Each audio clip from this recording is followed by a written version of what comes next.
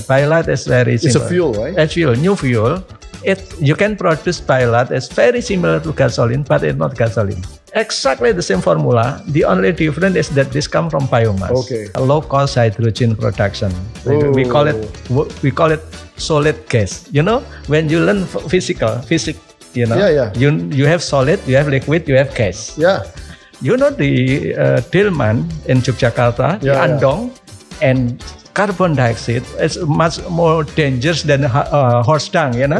And why people do not bother to get it? So we introduce what we call regenerative energy.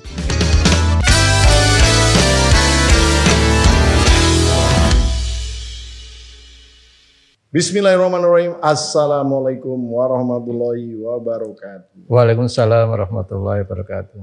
Yes, the carbonizers, carbon activists all over the world.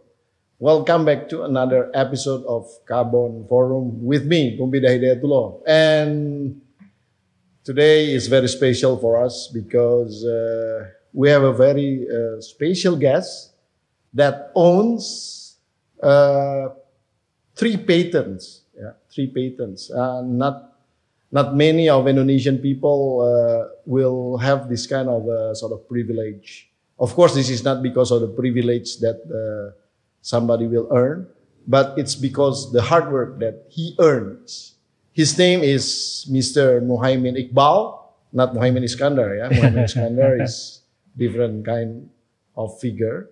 And he's an activist and also a passionate researcher for renewable energy. And he's an expert in renewable energy. So we will say hi to him. Hello, Pak. Assalamualaikum warahmatullahi wabarakatuh. How are you, Pak? Very well, thank you. Assalamualaikum warahmatullahi wabarakatuh. It's great to have you with us today. Pleasure. And thank you very much for joining us. And Pak Muhaimin, you are an expert in renewable energy. Why Indonesia is kind of reluctant in sort of pushing the development of the renewable energy seriously?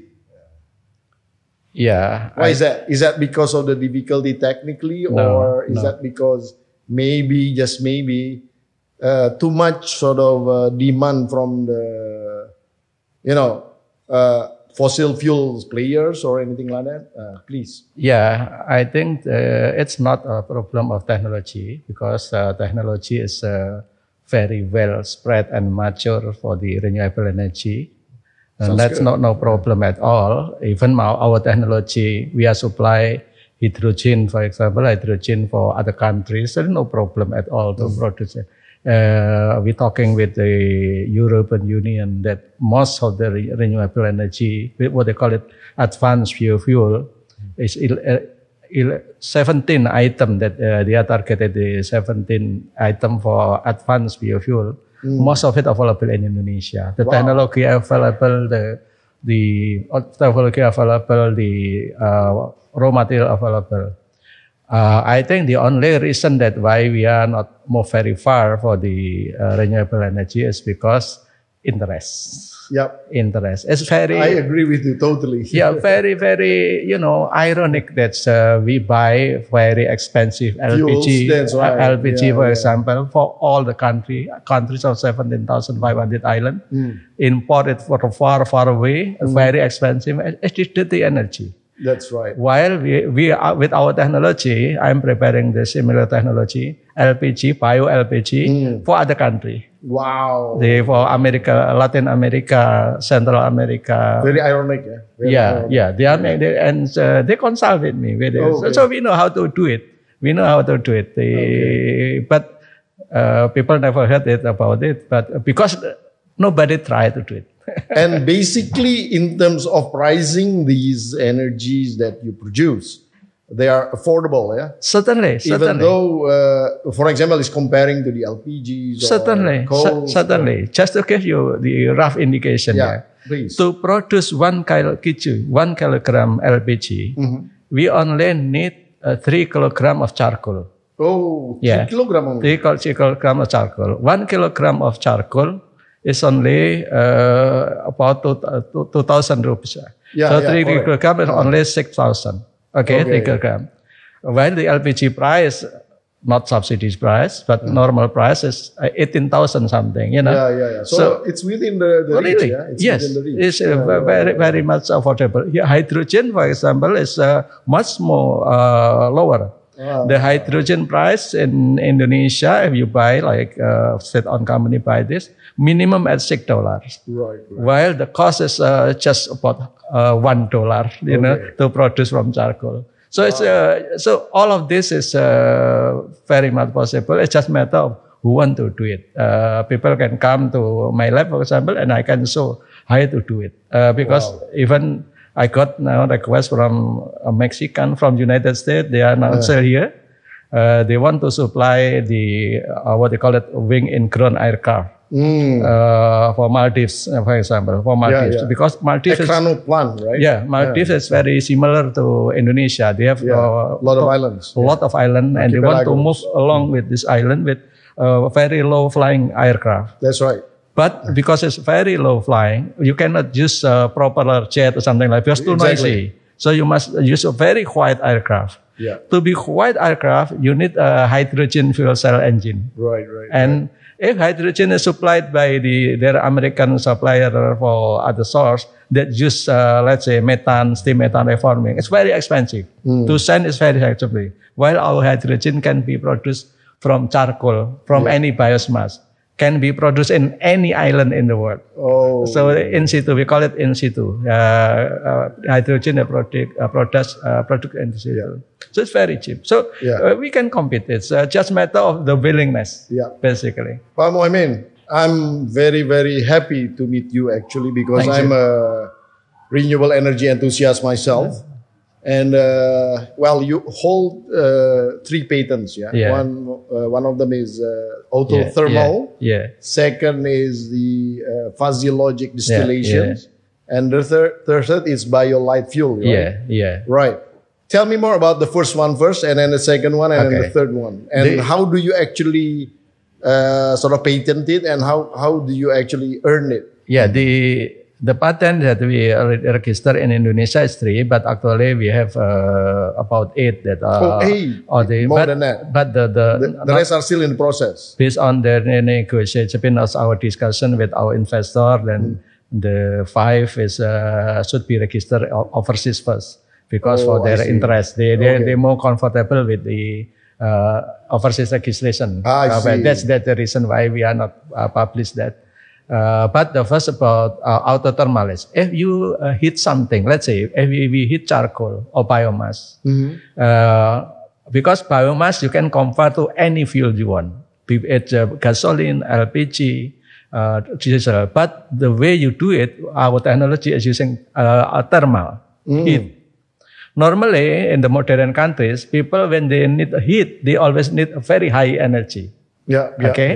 So we may have a different approach. In the center of the waste, let's say in agriculture center or in the municipal solid waste center, Bantar Gebang, for example, what is the cheapest cost of the energy? The cheapest cost is the waste itself. So we call in our team jeruk makan jeruk. That means we sacrifice a small part of the waste to process the larger part of the waste. So that's what we call it autothermal. So if we have let's say 1 ton of waste, then we used about 200 kg to generate heat to process the 800 kg. So that's why we call autothermal. So with our process, that's why we can achieve very low cost hydrogen, very low cost biofuel, is because we use autothermal concept. The cost is very, very cheap. See, just to give you a rough indication, the hydrogen, if you produce hydrogen, the cost for the energy itself normally about $3.9 US. In our case, only 0.15 US dollar, the cost of the energy. Because of waste. We introduce what we call the lowest cost sacrificing. So you sacrifice the lowest cost one. Why buy LPG or why buy hot gas or buy electricity where you have a lot of waste? So that's why our invention on what we call it autothermal. The second is fuzzy logic. Fuzzy logic is normally Fuzzy logic is some kind of function in the AI sort of implementations, right? That's right. Okay. So tell me more about it. The fuzzy logic is actually when people doing distillation to separate gasoline, diesel, and so on. Yeah. Normally in industrial they use a very high tower. Yeah. Okay, very high tower, very tower. When you think about biomass, you cannot use very high tower because biomass is well spread. Yeah. So you cannot bring biomass like municipal solid waste into central location, then produce there because it generates a lot of problem, social problem, distribution problem, and so on. So our technology is basically focused to produce waste as close as the appearance and also at the time of the appearance. So not putting waste for tomorrow, for example, because it creates odor, unpleasant odor. So with that, our machine, our technology is small. Normally small, one container or something. When you make a machine one container, you cannot have one container, but very tall, distillation. I see. So you must thinking totally different. So the way our logic is, our distillation will move from one tube into one tube and so on until it's meet our standard. So why we call it logic. It's very natural. Just moving this one is meet standard, it's finished, become product. What is the advantage of using these fuzzy logic distillations rather than the normal ones? First, and you can scale down. Oh, the scale down, the size. The size. Because the biomass era is totally different with fossil era. When in fossil era, you can buy very high, very big refinery, for example. While the biomass era, you must scale down the factory into smaller part and to close the biomass center. Close to the sources because the sources are spread. So basically our technology is scale down technology. How to bring it smaller and smaller and smaller and become cheaper and cheaper and cheaper. Then it can operate at any island in Indonesia. Unfortunately, that all of this technology is will be adopted with the other country who have a lot of island. Maybe Indonesia will follow. Okay, sounds great. The third one? Yeah, the third one is what we call it BioLite. BioLite is very simple. It's a fuel, right? A fuel, new fuel. You can produce BioLite. It's very similar to gasoline, but it's not gasoline. Is that ethanol or methanol? No, it's very, very, very similar to gasoline from the biomass. The call in Europe is advanced biofuel. Advanced biofuel what is the chemical formula? Similar. The only difference is the source. Oh, the source. For example, gasoline. Gasoline is C8. It's C818, for example. H18. Yes. OH. No. Just C and H. Yeah. So, but you can exactly the same formula. The only difference is that this comes from biomass. Okay. Why is so different? So it's octane. It's an octane. Octane. It's gasoline. So why is so different? Why? Because when you produce something from biomass, the emission will be carbon neutral. The emission is offset by the photosynthesis of the plant when it grows. So that's why the year 2050 people targeting not carbon free but zero net zero. It means that it's still emission, but the emission must be offset by either plant or something like this. So that's why we start with this BioLite. BioLite is the fuel that will be fit for the net zero. Wow. So basically, that's why we promote this as a pilot. Yeah. Well, you said that you have another 5. Which is actually registered abroad, right? Yeah. Can you tell me more about these 5? Or yes, is it still? What I'm saying is, it still in the secret sort of way? No, the 2 of it. I will tell you about the 2 of it because the 2 of it will be published internationally anyway. Because next week I will present in Sweden. They invite me to present these 2 technology. So people will know anyway. So you will. What are they? The first is what we call it low-cost hydrogen production. We call it solid gas. When you learn physics, you have solid, you have liquid, you have gas. The problem with gas, if you distribute hydrogen, you need a very high pressure tank, 700 bar. Very expensive. That's why hydrogen sold very highly in United States and Japan. So our technology is different. We are not sending very high pressure hydrogen in big tank. We just compress hydrogen into a pellet, and then just convert hydrogen as and when it is needed as hydrogen. So with that, we call it solid gas. Solid that actually represent a gas. Right. For example, if you bring 1 meter cubic of hydrogen, it's only bring about 40 kilogram of hydrogen. Correct me if I'm wrong, but should it be in a certain sort of conditions, right? If you want to put hydrogen into a solid state. No. That the smart, we not put the smart thing is not in the material itself, but in the engine that we prepare. Oh, okay. So the solid state actually. So there is a containment. Yeah, the solid state is actually just charcoal pellet. Okay. But the machine that we use is to process charcoal into hydrogen. Oh, the conversion. Yeah, the conversion. That because when you react charcoal, so you don't actually produce the gas first. Yeah. You put it in the solid state. Yes. And then you convert it straight away, instantly. Yes. Something like wow. That's why the Ministry of Energy in the Sweden, they saw that's what we are writing in public, and they say that your organization is very, very attractive.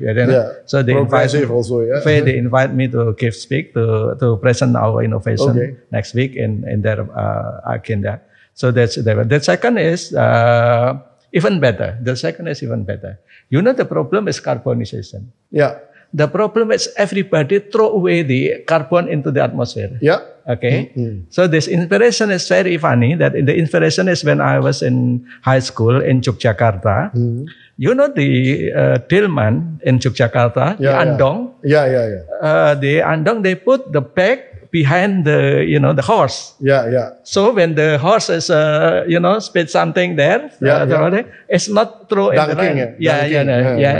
So they collect it, and then the Andong Kosir can take away, not make the road dirty. Okay. And carbon dioxide is much more worse than this horse spit. So it's horse dung.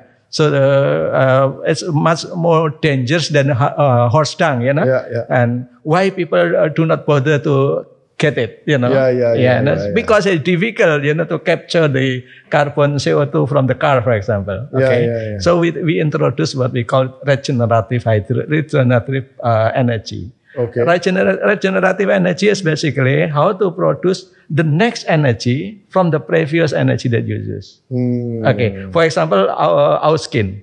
Why I'm 60 years old now, and it's not rusting here because every 14 days the cell is replaced. The cell is replaced. I see. So our life is replacement from the previous one, regenerative. Okay. And our food also regenerate by planting it. Why we use energy that not regenerative. Well, you throw away the CO2 on the atmosphere, it's endanger you. Well, if you can capture it and convert it into energy, it's become the next energy. We call it regenerative energy. Wow. Regenerative energy. And the theory is actually, to be honest, because in the end of the day, you cannot actually create energy or destroy energy. Yes. It is that's very good. Conservation of energy law. That's right. Thermodynamic first law. Okay. Thermodynamic first law basically said that you cannot destroy, you cannot create energy in isolated system. What you can do, what it is actually happen is only converting energy from one. And if you hit something, what is the conversion? It's become heat. We can capture it, heat into the new energy. And what becomes CO2, as you can capture it into the next energy. Because to convert CO2 into energy, it's very simple. The invention is come from French scientists early 20th century. Basically, when you react CO2 with carbon, it's become 2CO. And 2CO is already energy. Call it syngas. Oh, okay. Can you burn it? Oh yes, of course. Of course. And the energy is burnable. Yes. And when you have the syngas CO, you can convert it into hydrogen by reacting it with water. So from the CO2, actually, you can actually produce hydrogen. Yeah. So that's simple. By two-step reaction. The first reaction is called the Budut reaction. To convert the CO2 into CO. And then the second reaction is called water gasive, convert the CO into hydrogen. So, so that's basically all theory is already there. It's just a matter of how to facilitate that the reaction could be run very effectively. And to be run effectively, you need very cheap heat energy. And that is my patent, the first patent about autothermal. So that the key is basically to create a very high heat, 1000 degree, but must be very cheap. So that's why the importance of the first patent is. Wow, I am gobsmacked and full of amusement now because I'm really enthusiastic with this invention of yours. Thank you. And would you like to present it in one of our? Well, I mean, we actually organized some sort of talks, discussions, seminars. We have a what you call it, an association for carbon emission experts. And we would be happy to invite you in that matter to share your, well, I mean, not all of them, maybe in one opportunity you can actually present it one and then the other. So we can have like at least eight seminars just to cover your inventions. I will be happy to do this because we share it with experts all over the world. Why not in Indonesia? Great. Great. So like nowadays, I have a visitor from United States. Now still in Indonesia. I met him again this evening. Basically, what he do? He already read my publication and so on. He just want to make sure that I'm doing it, not just writing it. They come to Indonesia just to verify that I'm really doing it. So he is very happy that we are doing it. This is the gentleman that will bring my innovation to support their what we call it wing in ground aircraft because they use the hydrogen and they need our hydrogen. So very strategic partnership. And we already share it with the this gentleman from overseas. Why not with the local? Excellent. You have your own workshop? Small. Where is it? In Depok. In Depok. It's only about 1.5 kilometer from University of Indonesia because from time to time there is a student there that's a PhD normally do their dissertation with one of our innovation. Always a time when we need a dig deep into the certain detail, then we work with the PhD student to go deep. Well, I'd be happy to get into the train to Depok to visit you over there and check it out. And then we'll have more discussion about it. But unfortunately, Pak Muhaimin, I mean, the time is not, I mean, we don't have the luxury of the time right now.